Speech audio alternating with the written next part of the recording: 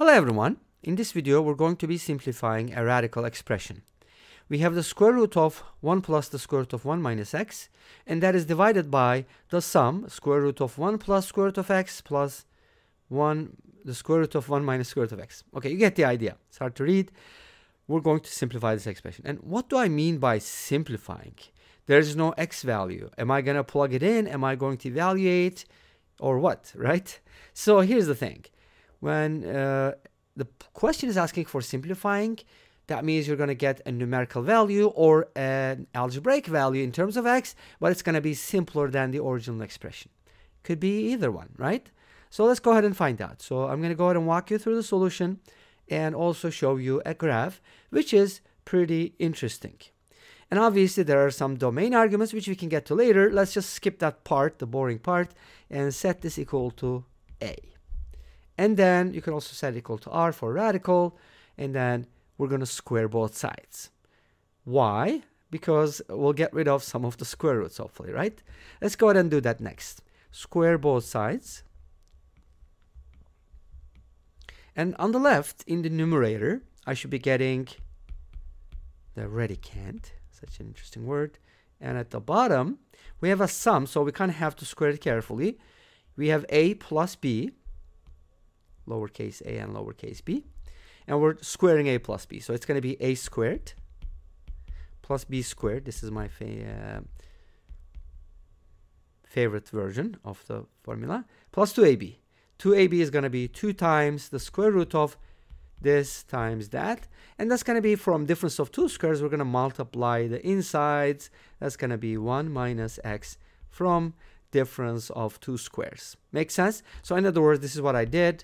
To multiply these guys, I basically wrote it like this, using properties of radicals, and then multiply these two guys using difference of two squares, which is a squared minus b squared, which is a plus b times a minus b. So this is a really important formula, by the way, in case you didn't know, and we get square root of 1 minus x. Make sense? That's how I got this. And of course, there's a 2ab, so that's why we got the 2 there. Let's go ahead and simplify this. This is equal to a squared. And I can clearly see square root of x cancels out, and 1 plus 1 equals 2. Wow, such a huge discovery, right? Okay, so now let's go ahead and copy that down. We got 1 plus the square root of 1 minus x divided by 1 plus 1, which is 2, plus 2 times the square root of 1 minus x. And this is equal to a squared. And this is awesome. Do you know why it's awesome? Plug in some values for x. Obviously, you don't want to plug in like 3, 4, 5, 6, 7, 8, whatever. Something smaller, like 1/2. X equals 0. Let's try x equals 0. We get 1 plus 1 divided by 2 plus 2. So that is going to be 2/4, which is 1/2. Great. So a squared is 1/2. That means a is maybe square root of 1/2, but you kind of have to continue plugging in values. This is not going to work, obviously. You don't want to do it infinitely many times. Let's instead simplify it. And this expression simplifies very nicely because you can go ahead and factor out a 2 at the bottom nicely. See that? And that gives us 1 plus the square root of 1 minus x. And this expression cancels out. Obviously, that's never going to be 0 unless x is complex, right? And we're working with real numbers here, so we're going to get 1/2 from here. If you plug in different x values, you would get the same thing. Anyways, to keep a long story short, a squared equals 1/2, and obviously you will, I think, agree with me on this. The original expression is positive, right? Everything is added, so from here, we should get the positive solution, the square root of 1/2, which can be written as 1 over square root of 2 or square root of 2 over 2. There's so many ways to write the square root of 1/2, but I like the third one because it's kind of, you know, simplest form and rationalizing denominator, so on and so forth stuff. Okay, so before we take a look at the graph, what kind of graph are you expecting if I get a constant value? You're expecting to see a constant function, which is a horizontal line, right? So let's go ahead and take a look at the graph, and you'll be a bit surprised.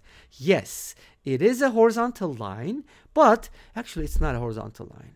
It's a horizontal line segment, right? In geometry, this is called a line segment or just a segment because it has endpoints. It's not a ray, it's not a line, it's not a half line. which is such a weird concept, by the way, half line.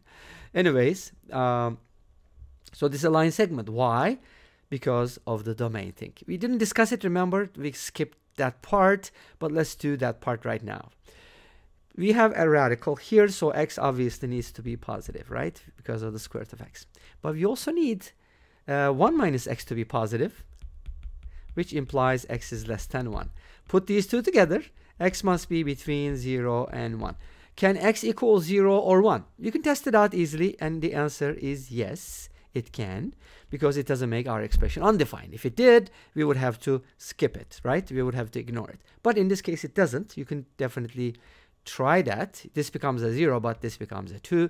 And from here, basically, you get square root of 2 over 2 as our constant value. Of course, as long as x is between those values. What happens if x is not on that interval? Then you get a complex answer, and it depends on the value of x. I believe you're going to get different values. And this brings us to the end of this video. Well, thank you for watching. I hope you enjoyed. Please let me know. Don't forget to comment, like, and subscribe.